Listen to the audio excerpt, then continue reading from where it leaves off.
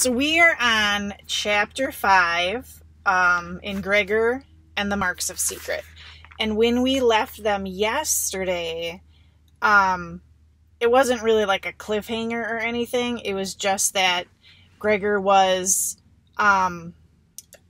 just attacked by rats that he didn't know. One of them was Twirltongue, who's very persuasive. One of my favorite lines from the book, is that she's so persuasive she almost convinced Ripred he was well liked.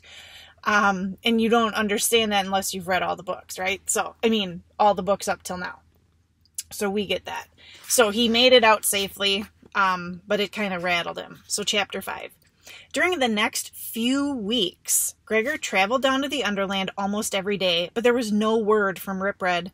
Gregor didn't know how to interpret this. Had Ripred just killed the Bane and moved on with his life? Or had he run into some kind of trouble? The rat was the most resilient animal in the Underland, but as the silence continued, Gregor began to wonder if something had happened to him.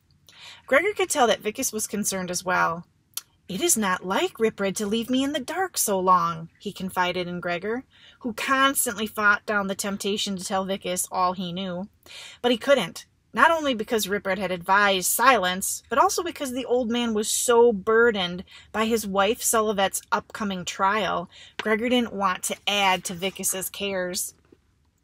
At first it had looked as though she might simply be reprimanded and perhaps dismissed from her position. However, as the actual death tolls from the plague became known, there had been growing pressure from not only the rats, but the humans too, that she be put on trial. People were saying that Dr. Naviv, who had carried out the research, had been executed for her role in the epidemic, and she had only been a scapegoat, like someone to blame. That it was Sullivet, as the head of the Regalian military and the person who had given orders to develop the plague as a possible weapon, who should accept the ultimate responsibility for the plague. So Gregor kept his thoughts to himself and tried to focus on the good things about his summer vacation, like how his mom was getting better every day, and how Lizzie's letters said she actually seemed to be enjoying camp, and how there were really a lot of fun things to do in the Underland if you weren't being attacked. Swimming, exploring caves, playing ball games on bats. Sometimes there were even parties. One morning, just as he and Boots had landed in the high hall, Hazard came running up to Gregor excitedly with a small scroll in his hand. "It's an invitation to my birthday party for turning 7. You will come, won't you?" He burst out before Gregor even had a chance to open it. "Sure, we'll come," said Gregor. "So what do you want for your birthday?" "I don't know," said Hazard. He looked to Luxa for guidance. "Maybe he would like something from the Overland, something we do not have here," she suggested. Hazard nodded vigorously. "Yes, something I've never seen." I'll have to think about that," said Gregor, but he already knew what he wanted to get Hazard. The violin from the museum had brought a good price, enough to live 6 months. That's a lot because they have to pay rent and phone and electricity and groceries for 6 months. That violin is worth a lot. At the moment, every penny did not have to be counted. So on the morning of the party, Gregor and Boots took the subway to the big toy store downtown to shop for Hazard's gift. Gregor found what he wanted at once. It was a plastic disc with animals around the outside of the ring. Listen to what he explains and see if you know what it is, because you probably all had one. I know I did. And my kids. You spun an arrow around and it pointed at an animal. You pulled a lever, or if you're old like me, you had to pull a string, and it played the sound the animal made. Do you guys know what that is? I'll have to find a picture later. Since Hazard was such a whiz at imitating creatures in the Underland, Gregor was pretty sure he'd get a kick out of the toy. Boots found a little set of jungle animals to go with it, and then, because she'd been really good about not pestering him about it, Gregor told her she could pick out something for herself.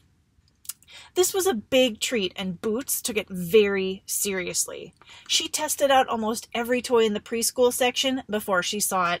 a princess dress-up set. It had 3 pieces: a plastic tiara studded with jewels, a gauzy pink skirt with an elastic waistband, and a scepter that lit up when you pressed a button, kind of like a wand. Boots was overcome by the costume's beauty. "I can get this, Grego, because I am a princess?" she asked hopefully. "Okay, princess, put it in the basket," he said.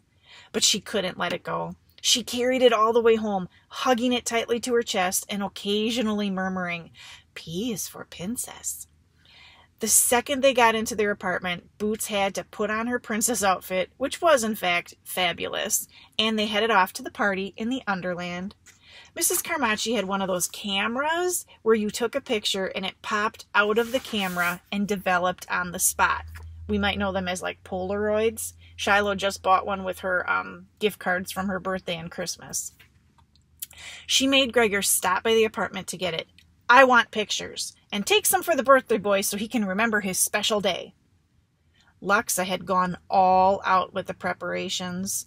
The arena was festooned in swaths of bright-colored cloth. Long banquet tables were piled with food. A huge cake, decorated with bats, cockroaches, and other animals, sat in the place of honor.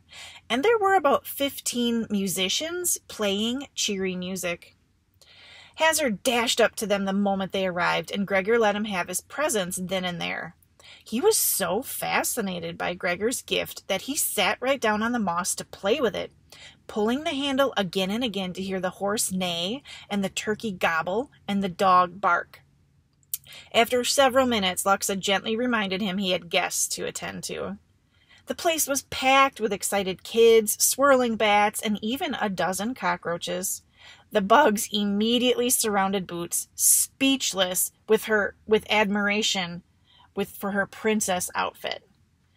Boots climbed up on her friend Temp's broad black shell and gave a demonstration of how the scepter worked, flashing it on and off.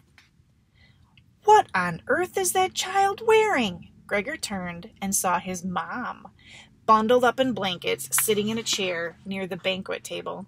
She was shaking her head in amusement at Boots. "She's a princess, Mom," Gregor said. "You can't expect her to show up at a party in hand-me-downs." He gave his mom a big hug. "How does it feel to be out of the hospital?" "Just like heaven," said his mom. Gregor pulled out Mrs. Carmacci's camera to get some pictures. No one understood what he was doing until he got Hazard and Thalia to stop running around for a minute and snapped a great shot of the two of them with their arms and wings wrapped around each other. As the image slowly came into focus, the Underlanders were amazed. They had never seen photographs of themselves. The whole thing seemed like magic to them. When he rounded up a bunch of little kids for a group shot, they stood up very straight, arms stiff at their sides, serious looks on their faces. Remember, that's how people years and years and years ago, when we look at black and white photos, that's typically how they look, because it was a serious matter. Like, it wasn't just you could take a picture whenever.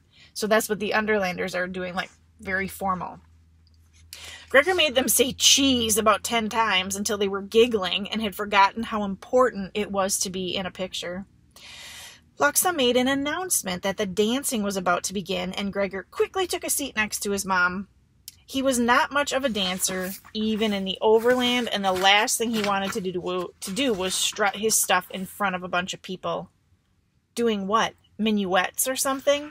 Something with steps.